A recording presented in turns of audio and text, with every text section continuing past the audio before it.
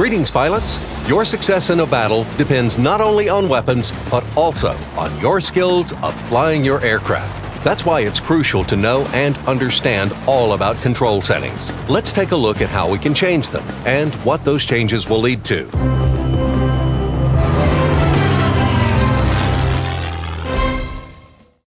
To control your aircraft in World of Warplanes, you can choose from mouse, keyboard, joystick, or gamepad. Most players use a mouse. To learn the basics of controlling an aircraft, you should complete the training. You will notice that your aircraft follows the mouse cursor. It's quite simple. Want to climb higher? Move the cursor up. Need to turn right? Move the cursor to the right. The aircraft will automatically roll, pitch, change its direction, and so on. How fast it will do it depends on the aircraft's technical specifications, on maneuverability in particular. There's still more to discover once you've finished your training. Let's take a look at more detailed control settings. Click Options and choose Controls. First, adjust mouse sensitivity.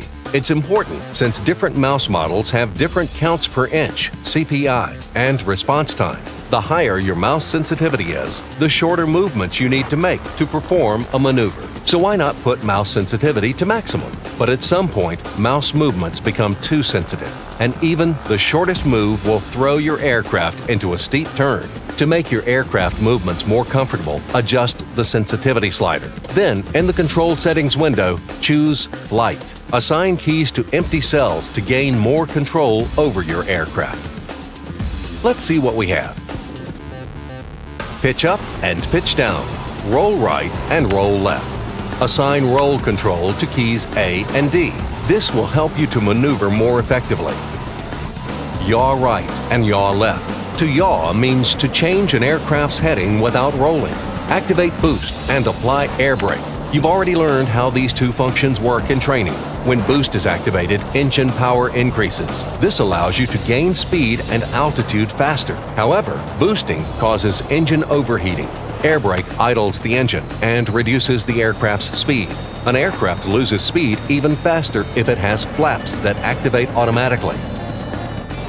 Decrease throttle and increase throttle keys will help you control your engine power. You can idle the engine or use, for example, 40% or 80% of its power. Every time you press the key, the engine power will increase or decrease by 20%. This helps you control your airspeed more precisely. For example, if you need to slow down to attack a slow-moving target. Flaps. They allow to decrease the radius of a 360-degree turn by making it tighter. You should keep in mind, though, that using flaps results in a loss of airspeed. There are two modes to extend flaps. The default mode is the hold the key mode. This means that flaps are extended while you are holding the key down. Flaps are retracted once you release the key. You can also choose the press to use mode. Press the key once to extend the flaps and press it again to retract. The last point in the flight control settings is to level off aircraft. It's very useful if you can't determine your aircraft's orientation after you've completed a maneuver. Just press the key and your aircraft will be returned to a straight and level attitude. There are even more control settings. You will find them if you click the Advanced Mouse Settings button. We will tell you about these settings and how to change them in the next episodes. Good luck!